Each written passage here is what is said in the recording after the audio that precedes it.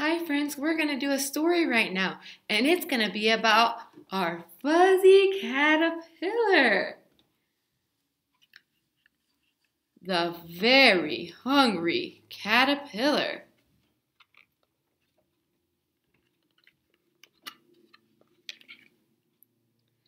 In the light of the moon, a little egg lay on a leaf. You see the little egg right here?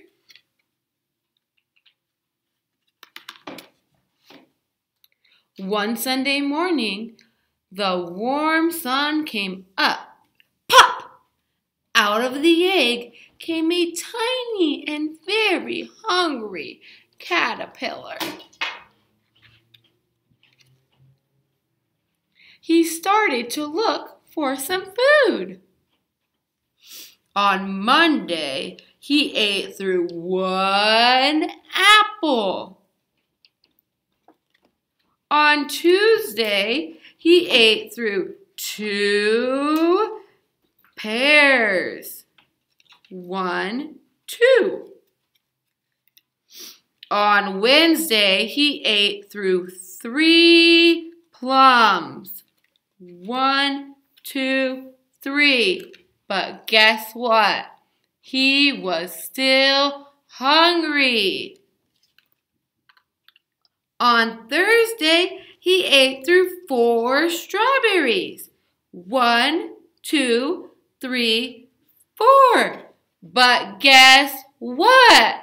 He was still hungry. On Friday, he ate through 5 oranges.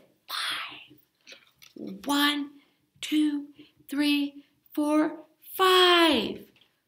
But guess what? He was still hungry. On Saturday, he ate through 1 piece of chocolate cake, 1 ice cream cone, 1 pickle, 1 slice of Swiss cheese, 1 slice of salami, 1 lollipop, 1 piece of cherry pie, 1 sausage, 1 cupcake, and 1 slice of watermelon. And that night, he had a big tummy ache. The next day was Sunday again. The caterpillar ate through 1 nice green leaf. And after that, he felt much better. Now he wasn't hungry anymore, and he wasn't a little caterpillar anymore. He was a very big, fat caterpillar. He built a small house called a cocoon around himself. He stayed inside for more than 2 weeks. Then he nibbled a little hole in the cocoon. He pushed his way out and he was a beautiful butterfly. That is amazing, friends.